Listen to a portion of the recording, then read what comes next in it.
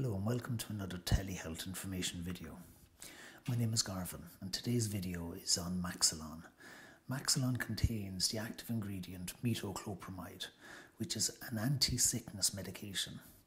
Maxolon is used to prevent nausea and vomiting, followed by various therapies such as chemotherapy and radiotherapy, as well as following surgery.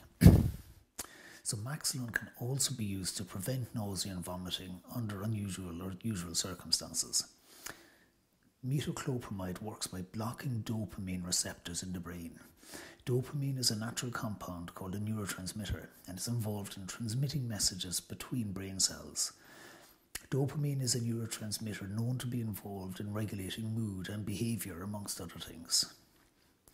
Metoclopramide blocks the dopamine receptors in a part of the brain that controls nausea and vomiting, relieving any feelings of sickness. So the dose of metoclopramide will vary depending on the condition being treated. It is important that you follow your doctor's instructions when taking Maxolon.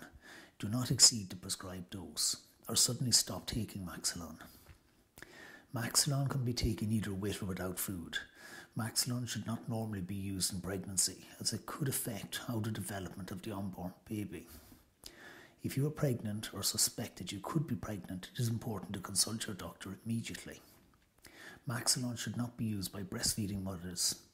It is recommended to bottle feed your baby if you are using Maxolon long term, and be sure to speak to your doctor if you're taking Maxolon before breastfeeding.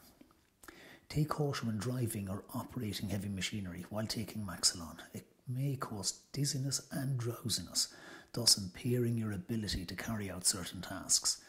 It is recommended to abstain from driving and operating machinery until you know how this medicine affects you. It is important that you avoid drinking alcohol while taking Maxolon, as combining the two substances may increase drowsiness. So some of the main side effects of Maxolon include drowsiness, diarrhea, and restlessness. For a complete list of the side effects, go to my website, lynchespharmacy.com. And remember that all medicines have potential side effects, but this doesn't mean that you'll experience them. That brings this video to an end. If you have any questions, make sure to leave them in the comments below or contact me through lynchespharmacy.com. Thank you for watching. Stay healthy and stay informed.